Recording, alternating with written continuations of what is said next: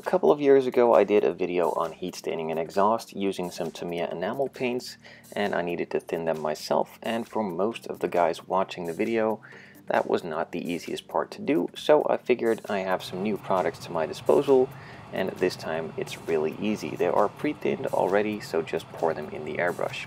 Just to sum it up quickly, I applied some primer, then I painted it silver, and then I adjusted my airbrush to set it to a certain depth, as I have a needle depth stop on this airbrush, preventing the needle from going too far back and just making it exactly predictable on how much paint there comes out. So the next step is pretty easy. Just go over the parts that you want to paint in this heat staining paints. First of all, I'm just going to do some blue, as you can see here. And then I'm going to take it a step further by adding some red, and then I'm going to take it a step too far by adding another color, and then I'm going to completely finishing it off, going way overboard by weathering it a bit, making it a bit darker with some burnt iron.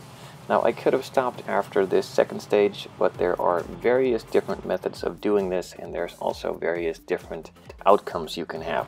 In this case, in my opinion, I went too far, but it was the first time in a long time that I tried it, and especially the first time using these paints and also trying to get a certain look, and didn't really know what to expect, so I just took it overboard, as I always do.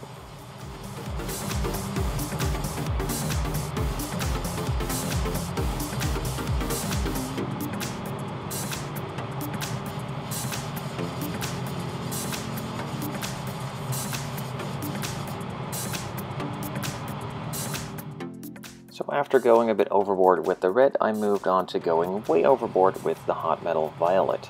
Now this step was probably a bit too much, as the exhaust tip was already fully covered with the red, and I wanted to add another color on there, and that should have not really been done in my opinion, but it can't go back now, and I kind of like the outcome. It's just a bit overdone, a bit too much, a bit too weathered in my opinion according to the rest of the chassis. But overall it looks fine and it is believable, and that is the most important thing. Now after doing this hot metal stuff, I decided to add some burnt iron on top just to tone it down a bit, maybe even blend it in a bit and not make it look as overdone as it was.